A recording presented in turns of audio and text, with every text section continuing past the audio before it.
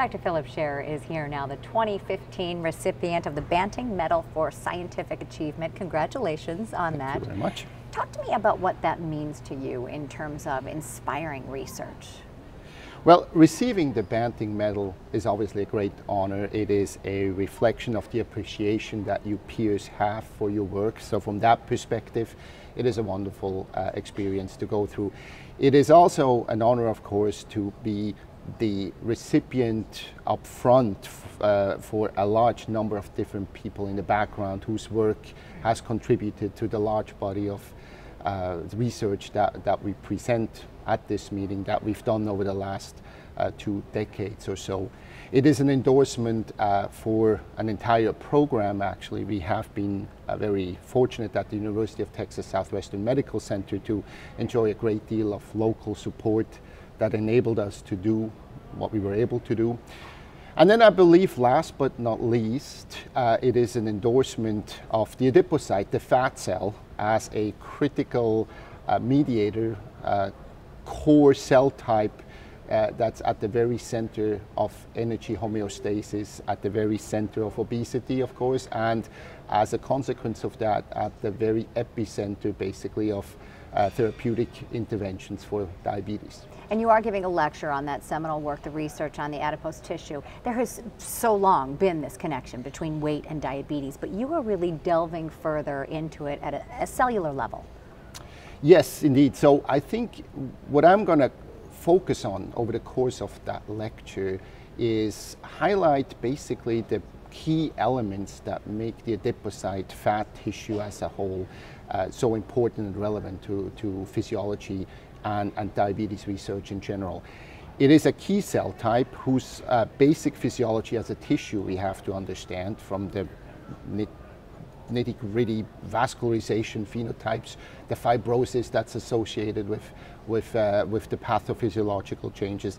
But then I also want to focus on a series of unique aspects that we may not fully appreciate.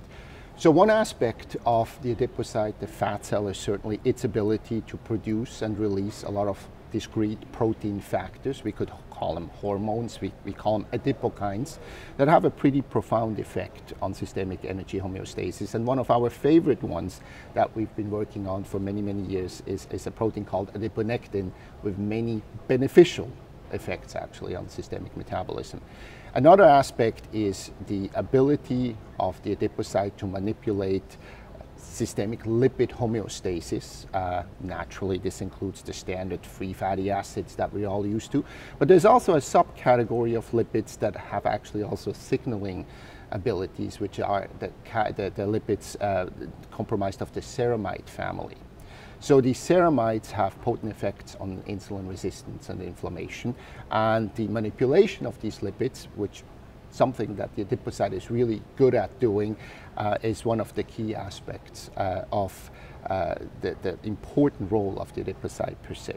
When you talk about that manipulation, I think that it will help create some therapeutic targets. Absolutely. There is actually, it's all interconnected. We have adiponectin as one of these adipokines. We have adiponectin receptors that mediate the effects of adiponectin, and downstream of these adiponectin receptors is likely to be a so-called ceramidase activity that effectively lowers these ceramide levels within the system. So that's absolutely correct. And then perhaps a last and more surprising aspect of the adipocyte, which is kind of our most recent and even partially unpublished set of observations, is the release of critical metabolites that the adipocytes contribute to the system. It turns out that uridine is one of these that we sort of embrace as a critical mediator of various aspects of physiology. So I'm going to belabor that a little bit more extensively and sort of introduce some of our current ideas and how that could be used potentially for therapeutic interventions at the level of diabetes and/or obesity / weight loss. Dr. Scherer, it sounds like a critical research that ultimately will truly help patients. Thank you so much. My pleasure. Thank you.